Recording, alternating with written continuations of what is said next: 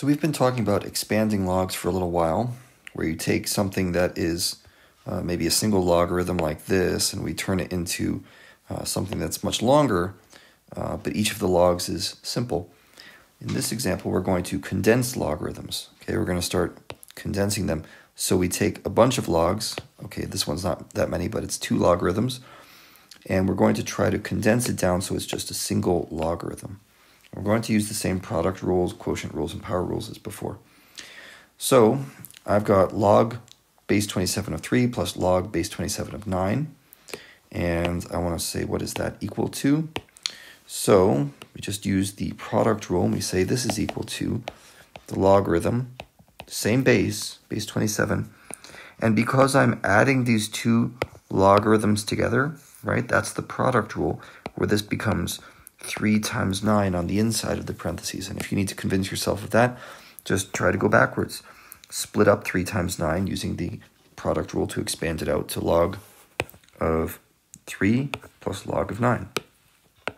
And now, once you have that 3 times 9 in there, you can say, well, that's just 27, right?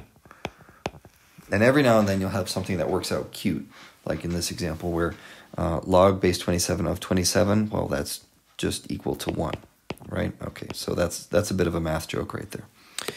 I know. Okay, so next one, let's take a look at this example right here. Let me just move that to the top of the page. So I've got log base 2 of 2 minus log base 2 of x plus 3 log base 2 of b. And I want to put this into a single logarithm. Now, you might be tempted to just say, well, log base 2 of 2, that's just 1, which is true, it is.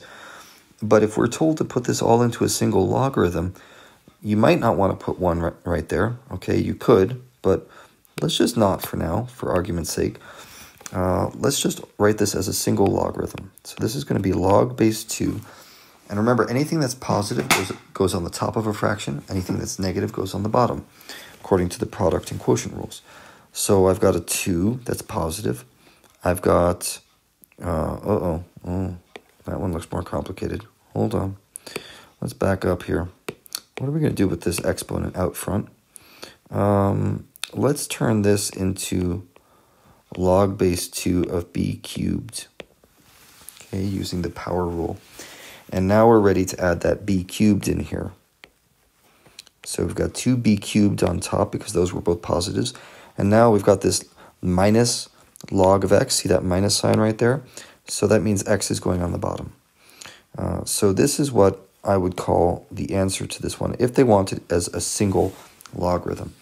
Now, it would also be correct to write it in this form, where this log base 2 is just the number 1.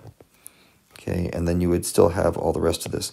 1 plus log base 2, and now you put in parentheses everything that was left. You'd have your b cubed up top, you have your x on the bottom. And which one of these is right? Well, it kind of depends what the question is asking. If it's just asking for you to rewrite this using some power rules and quotient rules, then I guess you could do either. But if it wants it in a single logarithm form, maybe this would be better. So next one, let's take this number 8 right here. I'm going to try, whoa, no, not that. I'm going to try to combine this all into a single logarithm. And there's a couple of things to notice, one of which is I've got a fraction of 1/5 out front here.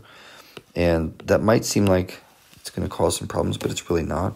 See, we're going to take these logarithms, and I've got log base 9 of, and I know I can combine them together, so let's do that. I've got a positive log of c, so that's going to be c at the top of a fraction. And what's over here?